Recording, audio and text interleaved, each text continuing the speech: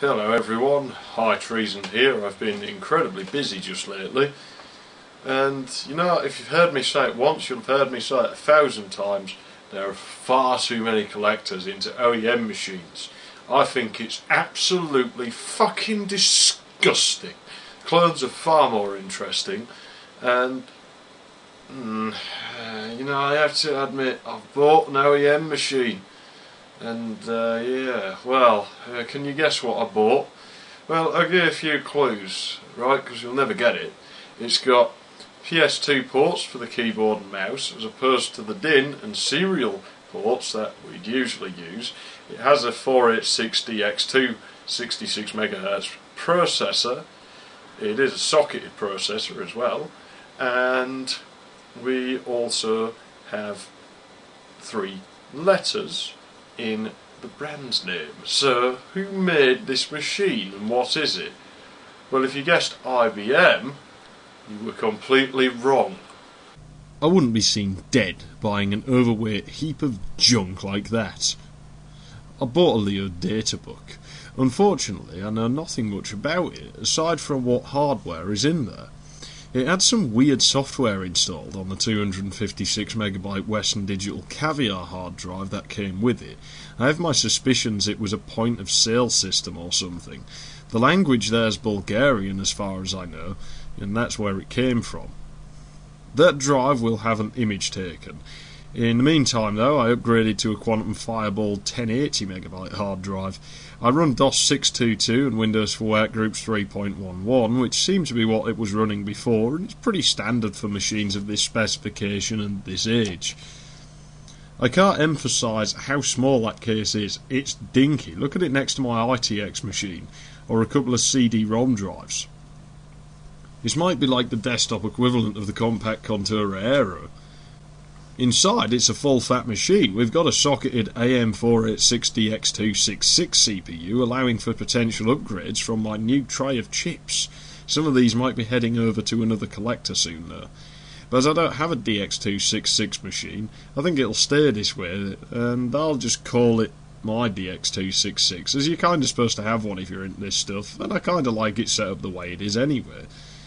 Wouldn't recommend shoving your hands in whilst power's connected, as you could probably get a shock from there, and the PSU's open at the bottom there as well, so yeah, you'd probably die. I wonder what this switch does. I haven't actually found out yet, and presumably it's a turbo or green power control, though it seems to do absolutely nothing. Maybe it's BIOS or software related, as in I'd need to set it up somewhere in software or the BIOS. But as the LED isn't turbo, I'm stumped as to the function of both. I have a feeling the LED might be intended for network activity and it's just not working, though it flashes on for a moment when you power on or off the machine. Still, if that's the biggest issue we've got here, that's probably a good sign, right? Reset is in a hole there, so you can't hit it by accident, so we do know that the switch isn't the reset switch. The award bias signature is a bit unusual, and the one displayed in the setup matches 3 motherboards as far as I can tell, none of which are this motherboard. Maybe this is one of those illegal biases. The CPU has no L2 cache and it can't be changed. At least it's honest and it doesn't try to lie about having it like some PC chips motherboards do. The system came with 8MB of fast-page DRAM installed, and I upgraded to a single 16MB module that was left over from the 586. This module seems to work fine in later tests with other boards, but I'll be quick to blame it if something stops working somewhere. Speaking of stuff not working, the floppy drive doesn't work. I'm sure I can get another one now. It appears to be pretty standard laptop part, as in the ones they used to use in laptops in the early 90s. I suspect the interface never really changed. Sod's Law states the one that I have spare already has a different ribbon. Still, now I've got an excuse to get one for my Zenith Slim Sport 286 as well, so, you know, I've wanted to fix that for a while. Maybe we'll take a look at it if I do. There's an Acton NE Ethernet card built in, so forget floppies anyway. Get MTCP or the Windows TCP IP stack and use the network. There's a Cirrus GD404002 graphics chip too. Someone appears to have upgraded the memory to 1MB, I think. The system features most things you'd need built in. It can pretty much run on its own without need for expansion cards, just as well really, because only one ISA slot's included on this riser.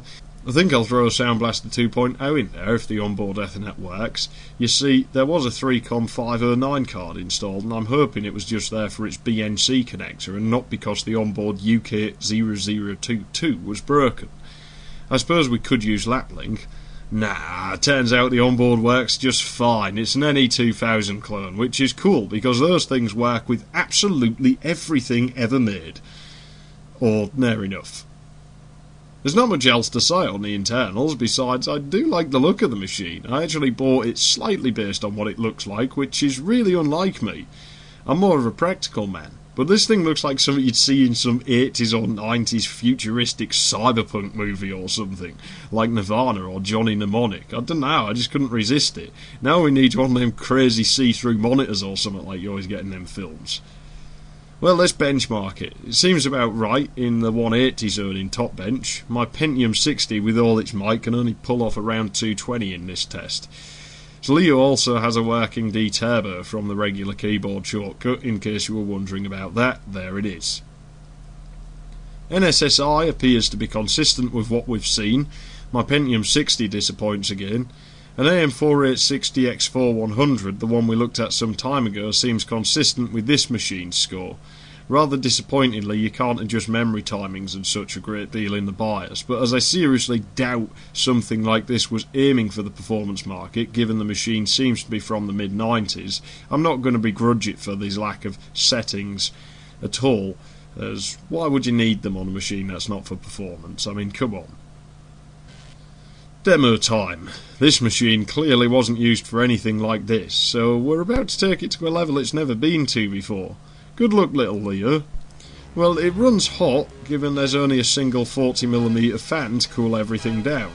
You know, I might try and squeeze a centrifugal blower into the box, you know, like the ones you can buy for the expansion slots on regular machines. But we've run into the shadows just fine. That's not bad for a cash register, is it? The law says I have to run second reality on it.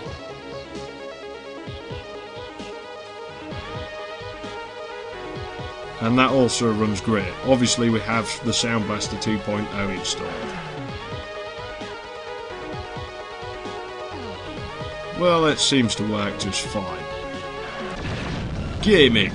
A lot of games recommend such a CPU, so Terminal Velocity is playable. Duke Nukem 3D, just about playable. I haven't tested it extensively, and Realms of the Haunting would work, I expect, except we don't actually have a CD-ROM drive, and there's no perceivable way to install one. Interestingly, the drive controller does support two drives, meaning it is theoretically possible to run a line out of the box and have one externally hooked up to the controller if it actually supports them. Of course, any game that doesn't want a CD generally runs in one way or another. The 4860X266 was known as a good all-rounder, and it uses 33 MHz bus speed, which was generally more stable than 25, 40 and 50 MHz offerings. Also, faster chips like the DX4 generally weren't all that much faster if you configured things properly on the DX266. Whilst it won't blaze through a lot of games, they will run in a playable manner. To be honest, I've said it before, one thing I like with machines like this is even when it's not playable, you don't see the machine complaining about it, it just runs it to the best of its abilities. If you start cranking settings up in these games, it's not always playable, but it's still running. Whilst it's not fair to compare it, it does show the efficiency of the routines in the Into the Shadows demo, doesn't it? It goes without saying, Doom Engine games and similar titles will run quite well on hardware like this. Strife, one of the more demanding games on the Doom Engine, runs very well actually. I've not had any trouble with that whatsoever. Windows works. Generally I just use this to make managing files or accessing a network and shares easier on these machines. The Sound Blaster's a bit useless for MP3 playback. This is some music I composed today, it's nothing you haven't heard before. Trying to avoid future copyright notices. Yeah, sorry Germany if you wanted to watch my 586 video there. Yeah, won't do that again.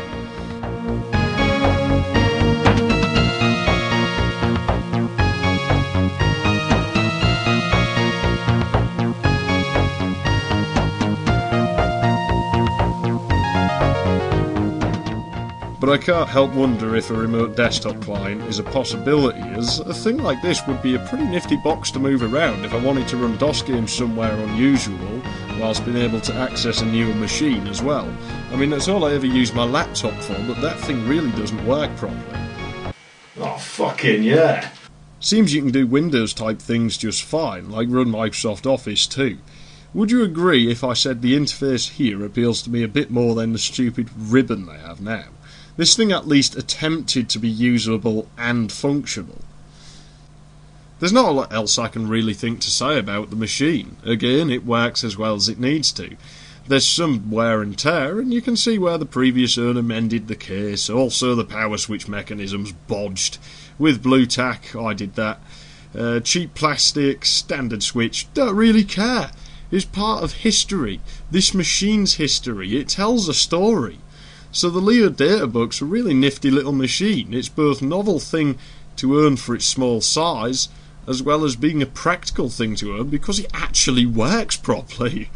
There's enough on board to make the expansion really unnecessary beyond where it is, in my application at least, but let's hope nothing that's built in breaks down, because we won't be able to replace it. It would have been nice to have the option of an L2 cache, but the machine was probably designed to be cheap, and cache-grade memory tends to cost quite a lot of money. Anyway, the cheaply made ones always turn out to be the most fun, maybe because you kind of snort arrogantly at first glance. Maybe you expect it to not work, or perform horribly. But when it works, it feels good. They always seem to have a personality, if you understand what I mean. I mean, picture this. You buy $10,000 workstation, and you use it to render some video. The video completes rendering successfully in not a lot of time, perfectly fine. That's good, but imagine you don't actually have that much money and you do the same thing with that Celeron you picked up on the side of the road that somebody was throwing away.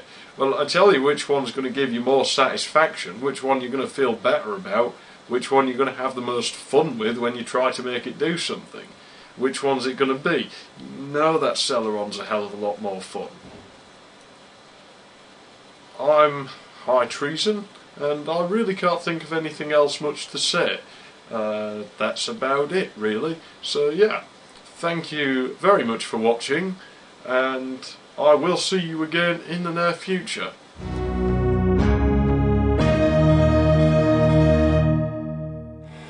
I left the machine sitting for 20 minutes. Power management enabled. Orange LED comes on, screen goes black. Must be a sleep LED. That switch I don't know about. Maybe that's a suspend switch and it doesn't work. I don't know. There you go, press space, screen comes back, it goes out. That switch doesn't seem to do anything. On the other hand, we never set the operating system up to have power management, so because I generally don't have it on, I only turned it on to see what would happen if there was any way of making that come on. So that's obviously the standby light. That's unusual, you don't usually see that on these. Cool.